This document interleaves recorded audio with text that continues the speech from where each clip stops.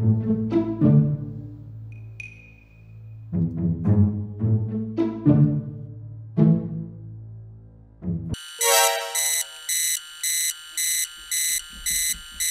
to the light sensor on my Circuit Playground Express, I didn't get a face full of whatever that was.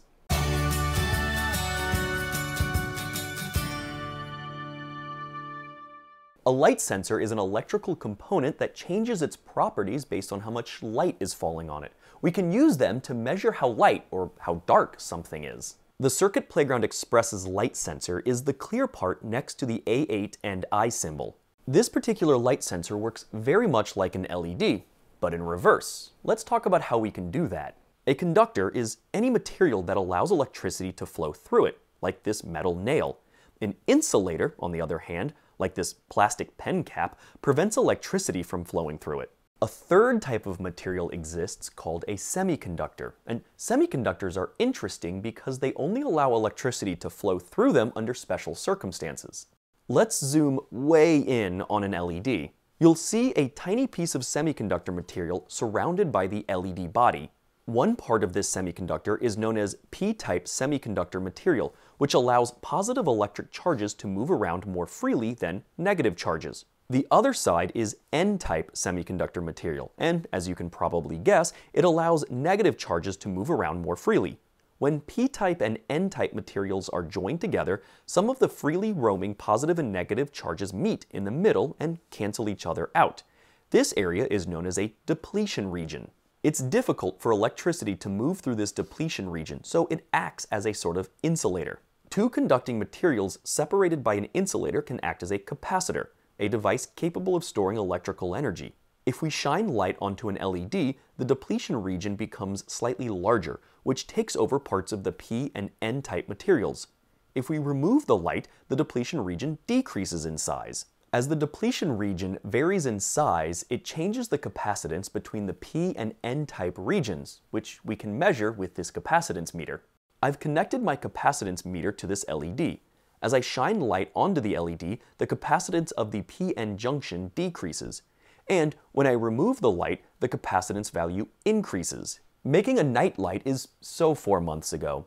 Using a flashlight, we can make a crude tripwire to catch my evil twin before he tries to prank me again.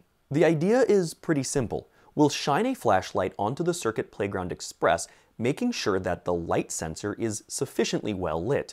When someone walks in front of the beam, they will cast a shadow onto the light sensor, which we will detect and then sound an alarm. In MakeCode, go into loops and drag an onStart block to the work area. Then from music, drag a set volume to underneath onStart. Since this is an alarm, we want this to be pretty loud. Crank it up to over 200. From logic, drag an if block to forever. Back in logic, drag a less than block to the if block's conditional statement. Go to input and drag a light level block to the left side of the less than block. The light sensor will give us a reading between 0, which means no light, and 255, which means lots of light.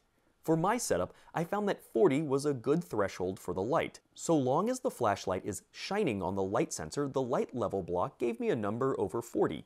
You might have to experiment to find the best number for your environment. From music, grab a play tone block and put it under the if statement. We don't want a pleasing sound here. We need it to be a screeching, terrible noise, so change the note to 1500 Hz. Leave the timing to 1/2 beat. Add another play tone block under that one. Change the note to 2000 Hz. This should give us a high-low siren noise. Feel free to try it in the simulator. Drag the light level bar to below 40. You should hear an awful siren sound. Drag it back to above 40 to turn it off. Download the code and copy it to your Circuit Playground Express. When we shine our flashlight onto the light sensor, the Circuit Playground Express will sit there quietly. If we break the beam with something, the alarm will go off. You now have a basic tripwire system. At the end of a corridor or inside a door, place the flashlight on one side and the Circuit Playground Express on the other. When someone walks through the beam, the alarm will go off.